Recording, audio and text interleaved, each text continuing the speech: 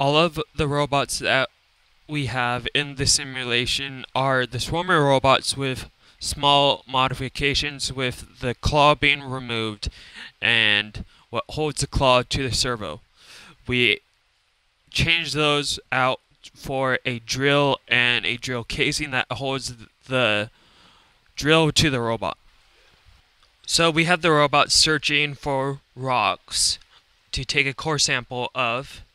Um, Once they find the rock, they will drill into the rock and take a core sample of it.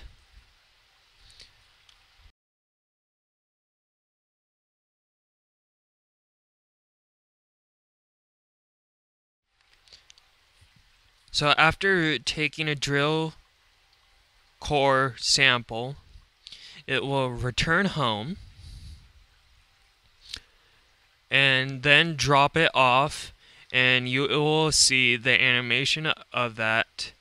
Right now is looking for home, and it will drop off a cylinder.